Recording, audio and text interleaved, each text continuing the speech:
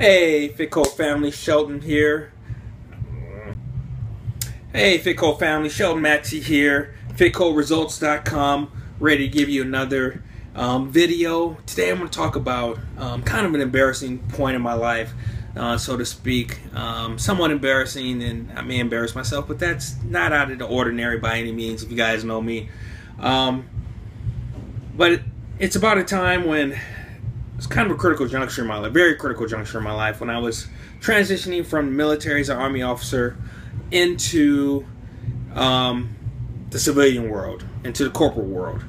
And part of one of the organizations I was part of that helps transition officers from the military, and they have a whole process of, make sure you read a ton of business books, to learn how to pick the right suit, to interviewing, tips, etc., etc. It's a whole long process to help you get the best jobs that are suited for you and your abilities and your wants and needs.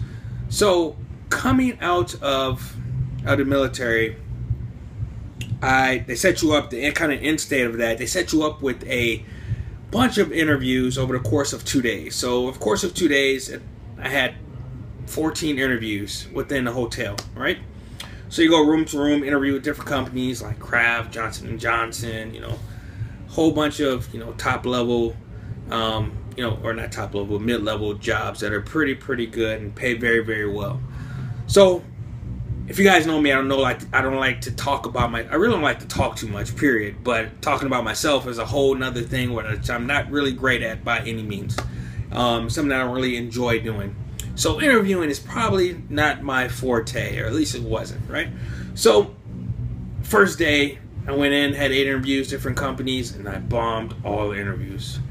End of the day, they gave you a summary of who wants to bring you back for a second interview. And I knew going in, because from day one, from that first interview on, things kind of snowballed down. And I knew that I probably wasn't going to get a second interview chance with any of them. And at the end of the day, my suspicions and thoughts were confirmed. So I knew day 2 I had to do something to turn it around. Otherwise, I'd probably be without a job, right? Or I had to find some other means to find a job. So day 2, 6 interviews set up.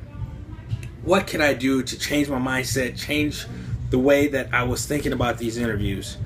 I know I just need to loosen up, have fun, and go out there and kill it. So I had an MP3 player, tons of music on there, big music junkie, and I wanted to find something that just loosened me up. So I'm looking through, and I find this song right here, which just kind of set me off in the hotel room in a pinstripe suit. And I was in the hotel room when it came on. I was humpty dance all day, right? And I even got my own dance. Humpty dance all night, right? Or all morning, I should say. Lynn and I were just going at it for that full 3 or 4 minutes.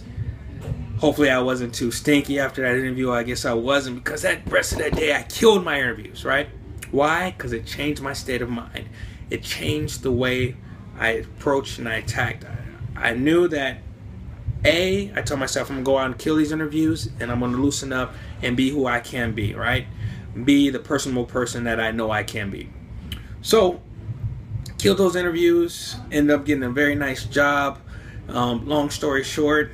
And I say this to say that oftentimes we find ourselves in a mindset or a state of mind where we feel like we can't accomplish something in life, where we feel like things are down or we're not good enough for something.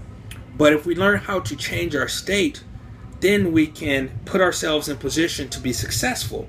If we go on with that negative attitude, thinking we can't be successful, then guess what? Odds are we're not going to be successful, right? Best athletes in the world, they go into a sporting event, they know they're going to go out there and kill it. Michael Jordan, Kobe Bryant, Aaron Rodgers, all these people, they know that they are at the top of their game, and they go out there and kill what they need to, or do what they need to do to be successful, right? And the same thing has to happen for you if you want to be successful at something, even if it's something that's not your strong suit. Tell yourself it's your strong suit. Change your state of mind. Change the way your body reacts to thinking about that thing, right? If I go into a situation, I'm not the best speaker in the world by any means, but I know if I'm doing an orientation or speaking in front of a group, the way that I go into that speaking engagement is directly affects the outcome of that speaking engagement. Whether or not people are saying, "Oh, great job," and they're leaving there empowered and ready to take on whatever challenge I may put forth to them, or whether or not they're scratching their head like, "What did this guy just talk about?"